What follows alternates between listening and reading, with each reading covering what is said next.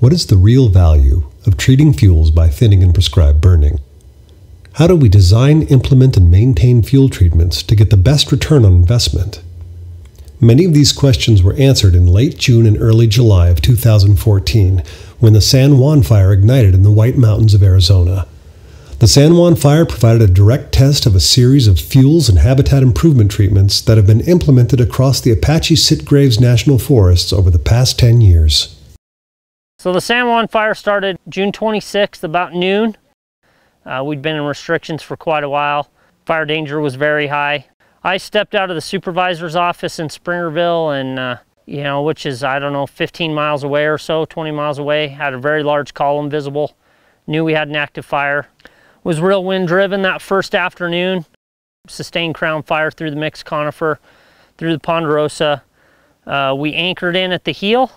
Secured the reservation site. It did start on Fort Apache, but quickly moved on to the Apache-Sitgreaves. So we concentrated on securing the anchor and getting the flanks, started up the flanks with the dozers. It was spotting a quarter to a half mile out in front of itself.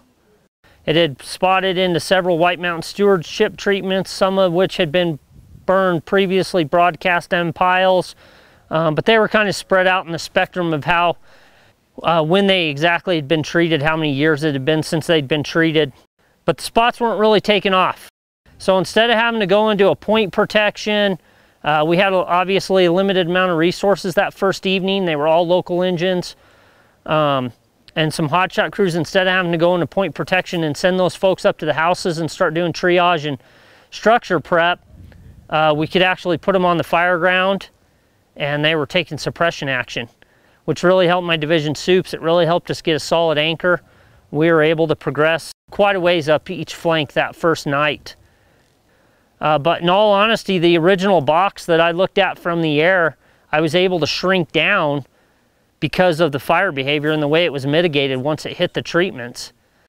For a fire in June, they don't all get huge, but for the winds this fire had on it, the time of year, the indices, the lack of moisture we had last winter, 6,900, 7,000 acres, whatever it ended up at. It's really relatively a pretty small footprint on the landscape. One way that we map severity is called ravage maps, which are rapid assessment of vegetation post-fire. So looking at a ravage map, in this area, everything that is in green are areas that burned with low severity. So we're looking at less than 25% of the overstory having suffered mortality. The areas in yellow are going to be those areas that suffered moderate severity. So between 25 to 50% of the overstory is affected by fire. And then the areas in red are areas of high severity, where we see 75% or more of those areas suffering mortality due to fire. When we look at the map, we can see that the origin, so kind of the south central area and up the mountain towards the center of the fire scar, is all in high severity. So those areas did not have any kind of treatment in it. There was a high wind behind them, and they had slope in their favor, so we saw some more intense fire in those areas. Then right after that, we start entering these areas where we did see treatment, so either burns or thinning treatments or restoration treatments. And in these areas we see much more of that yellow and green color, indicating less high severity fire, so more green. Then the rest, the flanks, so the areas on the west side and the east side of the fire, we see a lot more low severity. And that's where we can see evidence of the opportunities to take suppression action that were a benefit to the resource. So they burned with low severity in those areas. And so what I saw, I was out here about 5 days after this area burned. And as I walked up the stream, you could see where the ground fire had come up to the riparian area. There was the odd alder or two that burned, but in general, as you can see, all of the alders in the riparian area is in beautiful shape.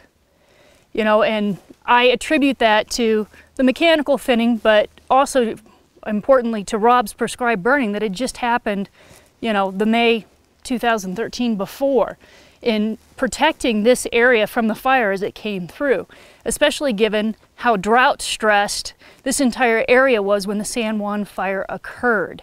It was the lowest that we had seen Mineral Creek at. On average, it was about 1 inch deep. And the alders, and you could tell that they were drought stressed. And yet, because of the prescribed burning and the thinning, this riparian area is preserved. They were ultimately, by treating, they were able to reduce the intensity of the fire, which is important, like I said, for the canopy cover as well as the ground cover. Keeping those intact helps protect the soil and ultimately slows down water and erosional processes. Where that fire intersected previous treatments, previous thinnings, the effects of the fire on the ground will be one of returning energy to the soils for recruitment into grasses, forbs, and browse, and future tree recruitment where that occurs. So overall, a great deal of that fire will be a net energy gain back into the system. From a wildlife perspective, that's important, and those energies being available in species that wildlife consume. The reduced fire behavior in the treated areas allowed firefighters on the San Juan to employ more patience in implementing their suppression strategy. Firefighters were able to conduct fire suppression activities in a thoughtful and patient manner that favored low-intensity burning, which ultimately led to more favorable outcomes both for forest health and firefighter safety. These treatments allow for firefighters to have a little bit more time, a little bit more flexibility in how they're implementing their suppression actions. So when we take actions such as putting in a backburn, we're able to take that action in a way that's not going to destroy resources. So we can burn a little slower, we can take a little bit more time and provide for some benefit from those suppression actions to the ecosystem. As far as strategy for the fuel type or for the fuel treatments, they varied, but we definitely looked at those and utilized them to our benefit. They helped a ton to varying degrees depending on what had been done on that, that piece of ground. But yeah, the divisions, the crews, I know felt a lot safer going into that stuff. You're burning in open pine and grass versus trying to do daytime burning or even nighttime burning in mixed conifer.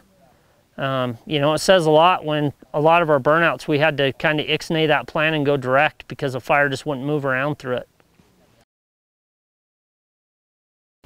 If you look at the different treatments and the different intensities going through there, you can see that the thinning, pile burn, and then the broadcast burn on top of that, frankly, was probably the most effective. And it took a kind of a full frontal hit by a head fire.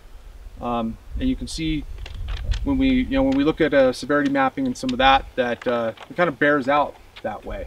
The White Mountain Stewardship Project was a 10-year contract awarded in 2004 to thin overstocked forests in the White Mountains of Arizona. Over 72,000 acres have been thinned on the Apache-Sitgreaves National Forest. A portion of the thinned areas received follow-up treatments with prescribed fire supported in large part by the Arizona Game and Fish Department, the Arizona Habitat Partnership Committee, and the Rocky Mountain Elk Foundation. We've treated a percentage, say in this case it might be 50–60% of the area mechanically, but it tells another story. If you can see the hatch mark, and I'll follow my finger around it right here, this is an area that has been burned after the mechanical treatment because there's burning that needs to be done. And I'm not talking about burning a slash. In these areas, the slash was removed, but you still have the surface biomass, and you have the return of the nutrients to the soil that the mechanical treatments just can't do. And this is very typical of the percentage over this whole large area that we've actually treated with fire. So even though we've done these 72,000 acres of mechanical treatment, we've done only a small portion of that and actually finished the treatment with the fire that's needed.